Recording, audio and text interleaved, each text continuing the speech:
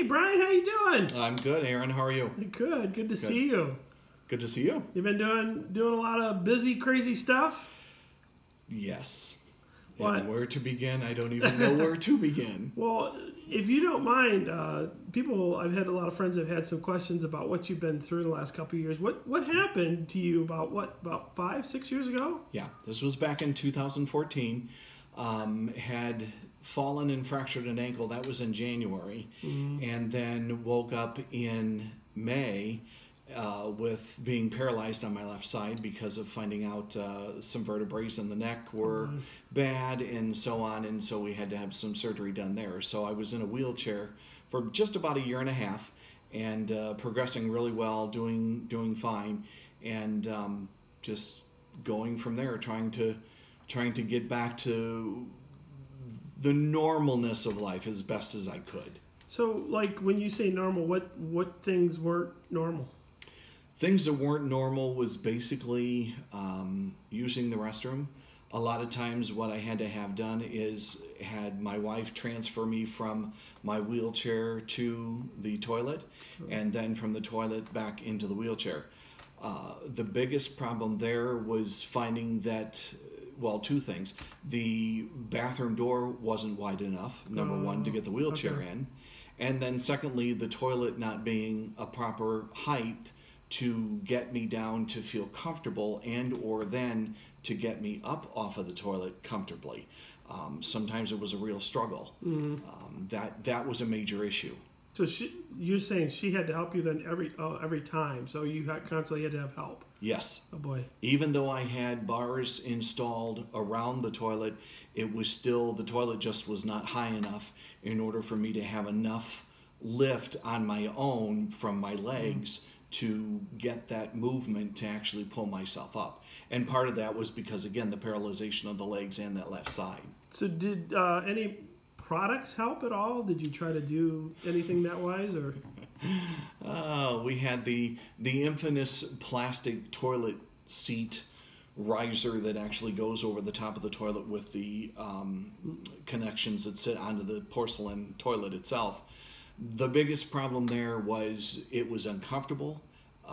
I did not feel secure. I felt a lot of times I was going to fall off because it was, of course, having to be smaller in order to fit over the size of what the bowl was. So that caused a lot of issues of just feeling comfortable sitting on the toilet. So I just, not to be too gross or anything, but like, who had to clean that? Because obviously that had to be cleaned constantly. So yeah. A lot of times we ended up having to just take it off of the toilet and put it into the bathtub and then spray it down. And then we had a portable shower head that came down so that, again, I could take a shower that way. But then also that helped then to basically clean that riser to, make it, quote unquote, as sanitary as we could. Gotcha. So tell me a little bit about your introduction into the comfort riser, and how did that go, and what did you think about that as opposed to the seats risers that you used?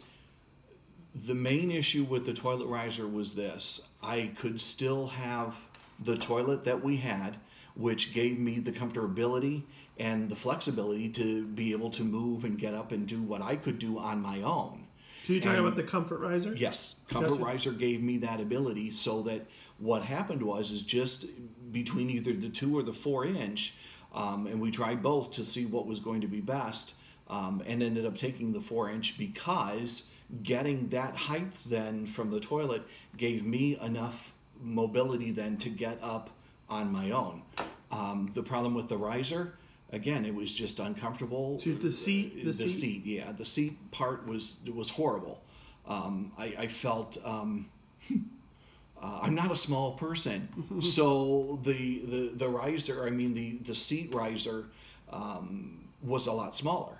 Okay. So, you're trying to put someone my size onto something that small.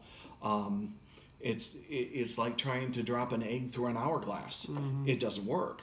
And I felt that same way with the riser sitting on top of the toilet like that. So when we went with the comfort riser on the bottom of the toilet, far more comfortable. I felt secure. I felt I didn't have to worry about having someone in there with me to make sure, number one, that I didn't fall off the toilet. Secondly, then being able to have somewhat more of privacy and a little bit more dignity, because when something like that happens, you lose that sense of dignity, because you can't do it on your own anymore. You have to have someone there to help you, and that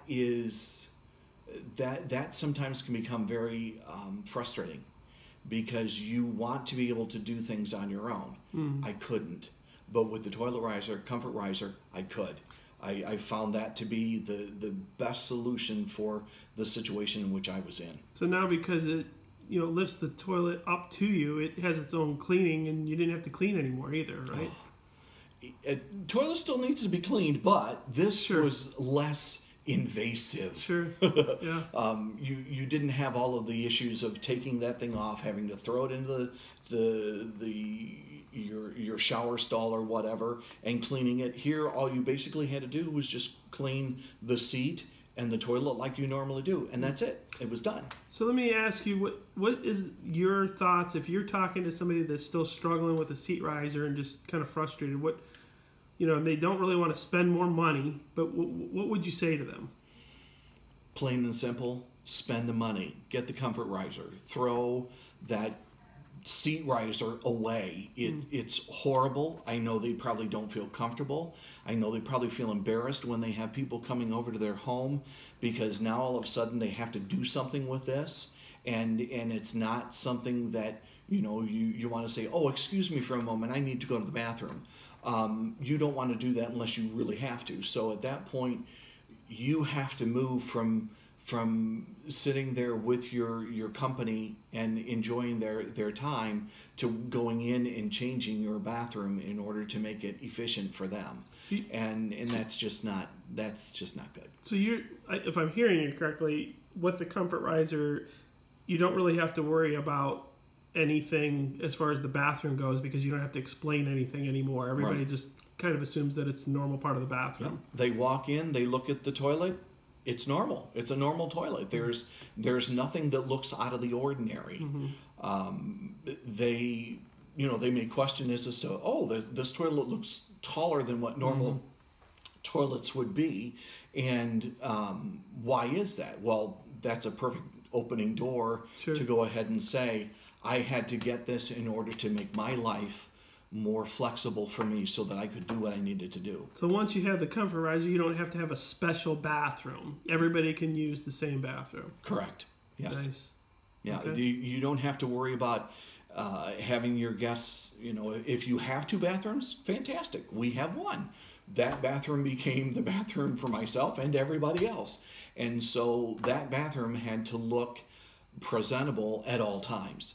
And the presentable ability of it was to have the comfort riser there, so that I didn't have to worry about having my wife going in and taking that off of there, or me trying to struggle to get in there to get that seat riser off of there and throw it somewhere.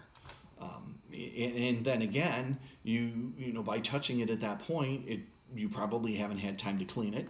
So there you are touching something that's unfortunately having bacteria and other issues with it. You're throwing that into your shower stall, so you're going to have to clean the shower or the bathtub, and then you're washing your hands and hoping that you're getting all of the bacteria and everything off of your hands and everything else that you need to at that point. So if I hear you correctly, your relationship with your wife has improved. Yes. So she doesn't have to do all the stuff she used to. Yes. Okay. I enjoyed her coming in there and spending that time with me.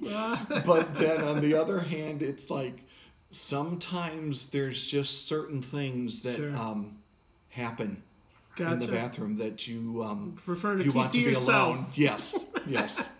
Yeah. Well, thank you, Ron. I appreciate you letting us come into your home and talk to you, and we appreciate you sharing your story. Sure. Very much. Thanks. All right.